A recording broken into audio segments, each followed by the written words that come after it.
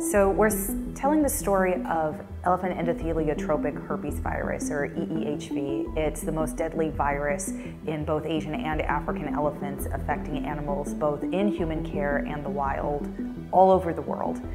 It's a disease that's devastating, and it's not a matter of if, it's a matter of when this virus would strike.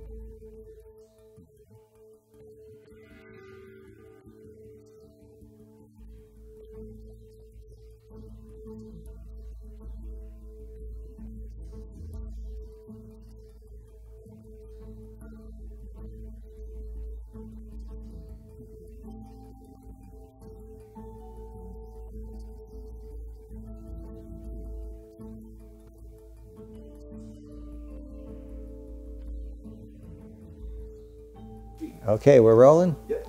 Hi, I'm Rick Barangi. I'm the founder of Long Neck Manor here in Fredericksburg, Texas. But before that, I was the zoo director at the Houston Zoo for 15 years, from 2000 to 2015. When I took the job at the Houston Zoo in the year 2000, it was already known that there was a significant, huge problem with Asian elephants, young elephants surviving in zoos and in the wild with this herpes virus, EEHV.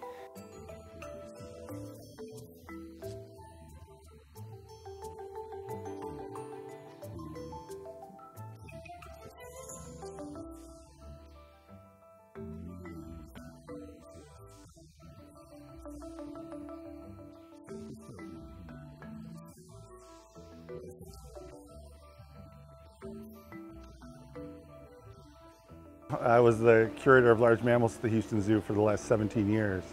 I had a big part in being part of the team that developed that elephant program. And when I moved there, way back when, we had 3 elephants. I left, we had 13.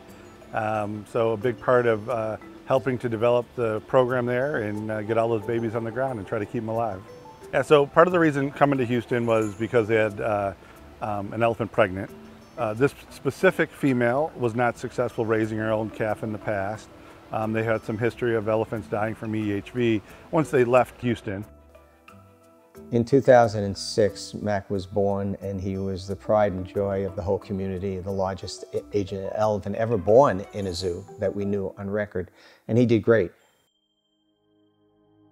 Mac was the elephant that I moved there for. We knew EEHV was an issue. We thought we were prepared. You know, he was on the road to being a great, elephant, growing up to be this big breeding elephant. But regardless of everything and how prepared we thought we were, 2 years after Mac was born, he passed away from EEHV. Mac died suddenly within 36 hours. He was dead.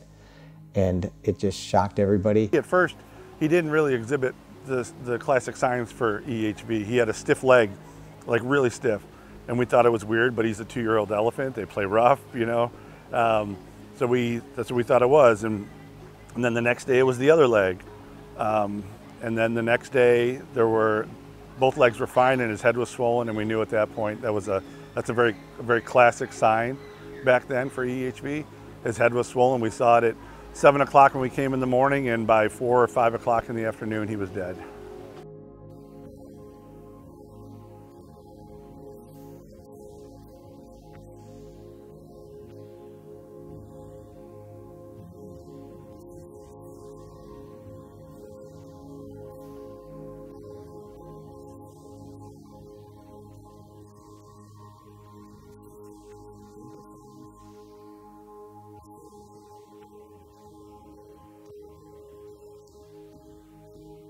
but it's still devastating to even think about, 17 years later that we lost that little elephant.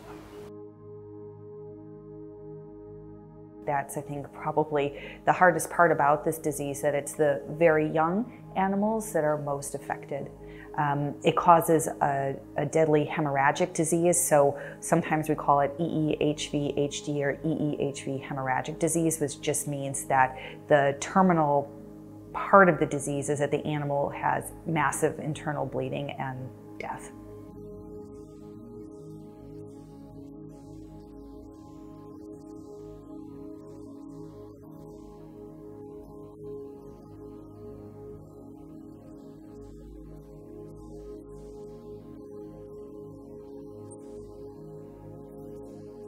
And the outpouring of support after Mac died from the community was unbelievable. I mean, he touched the hearts of so many people when he was alive, but when he died, like the outpouring of cards and letters from across the country, but and in Houston was just, it's like nothing I've ever seen.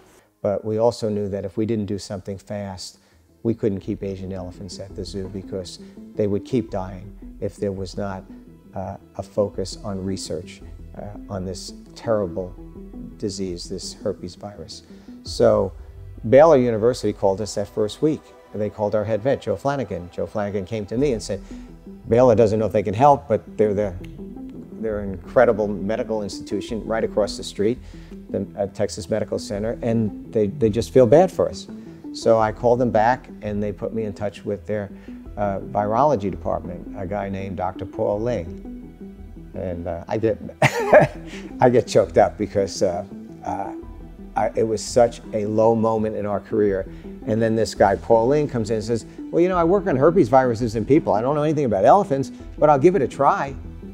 And that changed everything.